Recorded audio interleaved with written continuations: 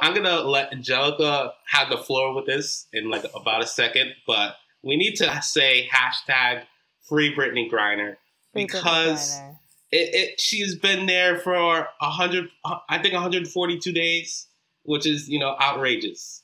And they just, I posted something on my Instagram story today about like how, they tried to set up a phone call so like her and her wife could talk, and it never happened. It never happened. I'm actually glad that you brought that up, because I was certainly going to bring up Brittany Griner in this podcast, because first of all, I like how you guys bring attention and awareness to that.